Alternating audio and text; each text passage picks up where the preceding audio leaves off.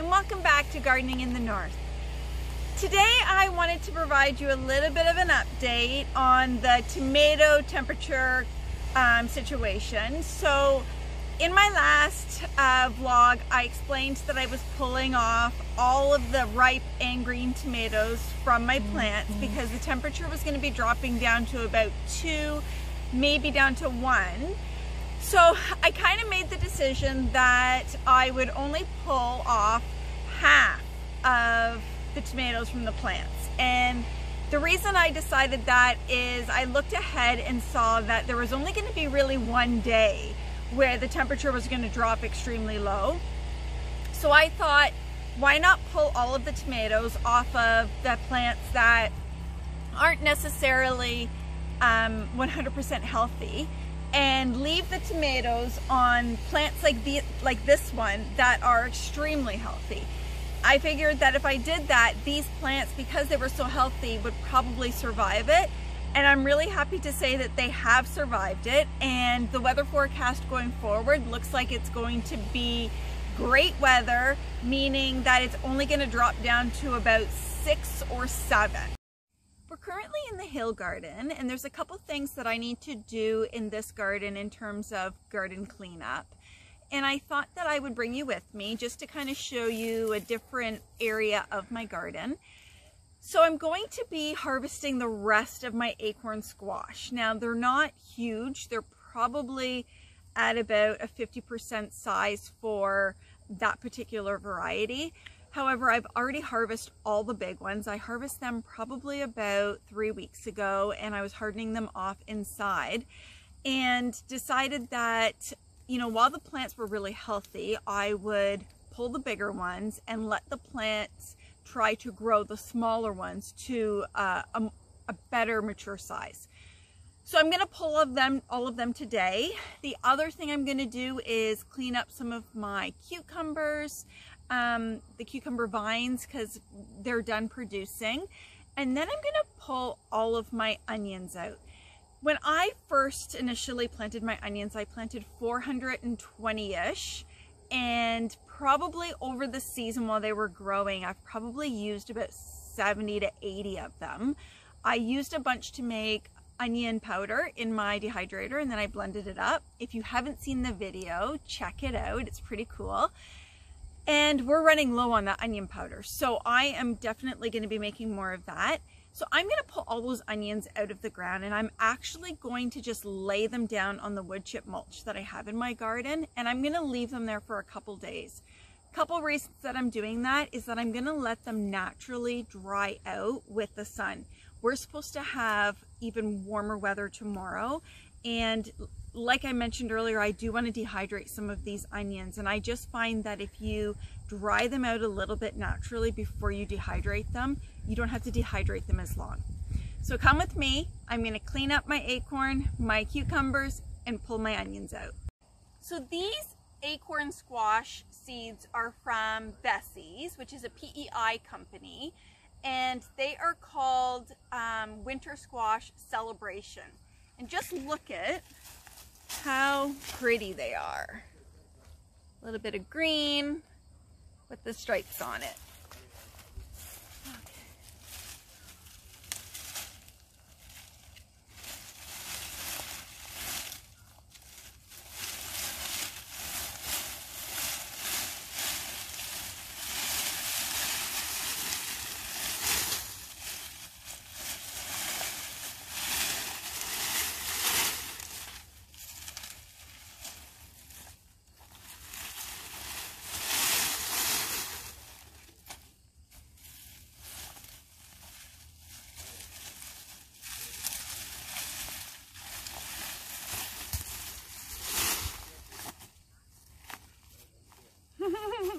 Look how cute this one is.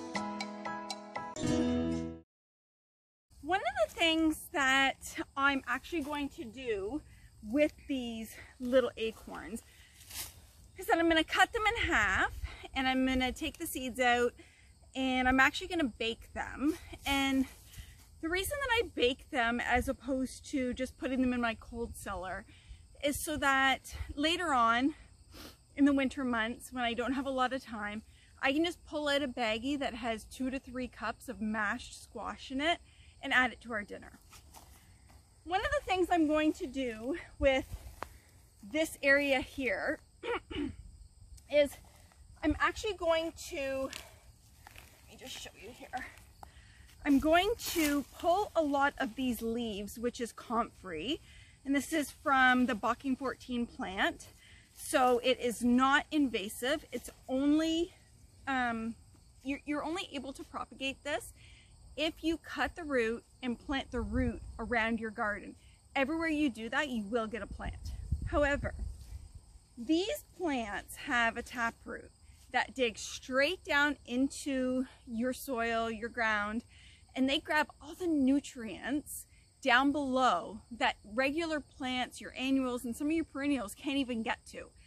And they grow all of that nutrients out into the leaves. So what I'm going to do today is I'm going to rip up all of the leaves that I have for my Comfrey. And you can see that I have a plant here, I have a nice big one here, a little one that's starting. And I'm just going to lay them down all along here. And they'll decompose and they'll, you know, blend into the wood chip mulch and into the soil. And it'll be one of the ways that I amend this area. Now, before I plant next year, I will have amended this with some new compost so that there is a lot of new fertilizer and nutrients there for the next garden.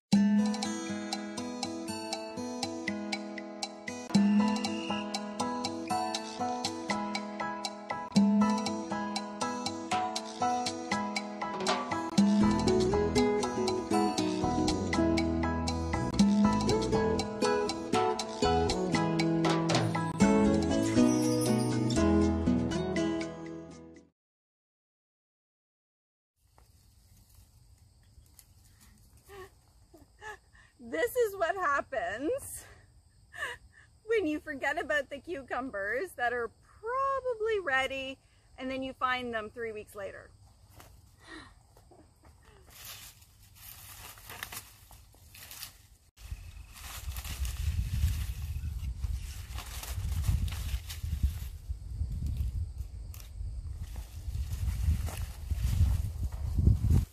I wanted to show you this. Can you see the little snail that's on the cucumber? When we first moved to this property, these little snails, there were millions of them everywhere on this property, to the point where we would come outside the house and find them attached to the actual siding of the house and the garage doors. And it's crazy because sometimes when it hasn't rained for a long time, and you walk on the grass, you can actually hear the crunch as you're walking on them without even realizing it. I want to talk a little bit about my pepper plants. I want you to take a look down below here to see that I actually have them planted in pots.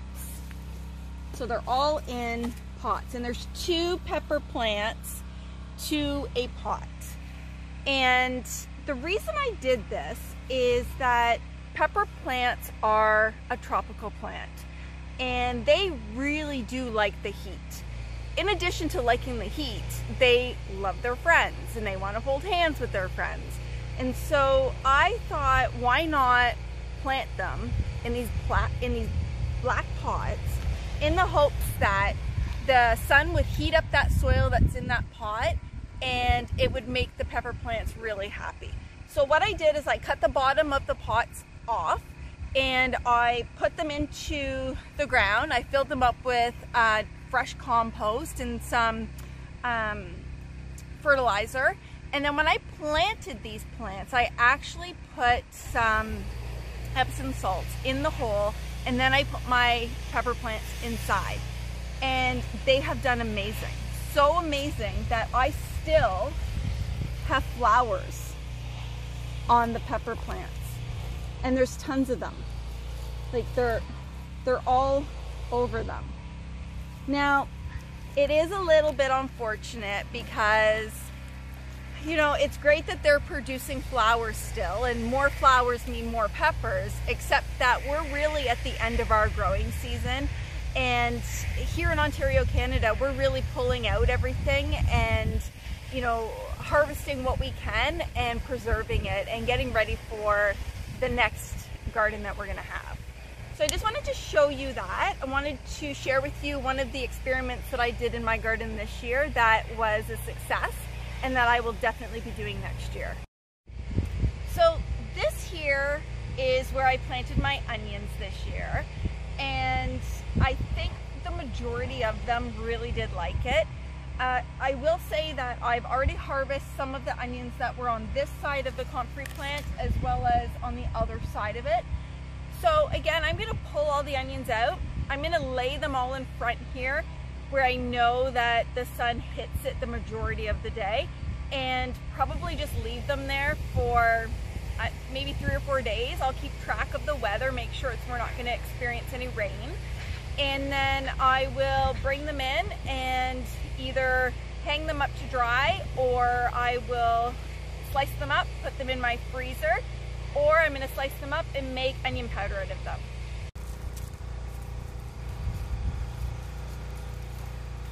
One thing I want to show you is this. You can see the difference in the two onions. They're the exact same kind of onion, except that with the bigger onion, I did a bit of a test with these ones. I actually, halfway through the season, pulled back the wood chips and the soil and exposed the top part of this onion. And look how big it grew compared to the one that I didn't do that to. So I know next year I'm going to be doing that to all of them.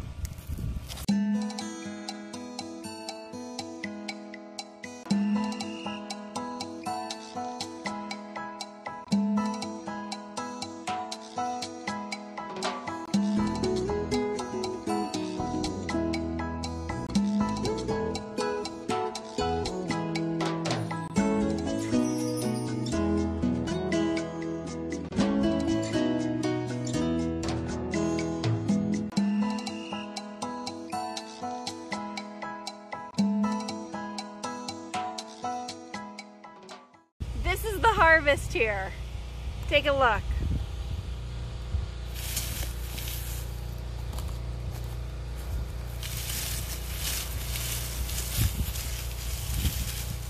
So I'm just going to make sure that they're all single layer. And I'll come out here tomorrow and also kind of move them around just to get them all dried off.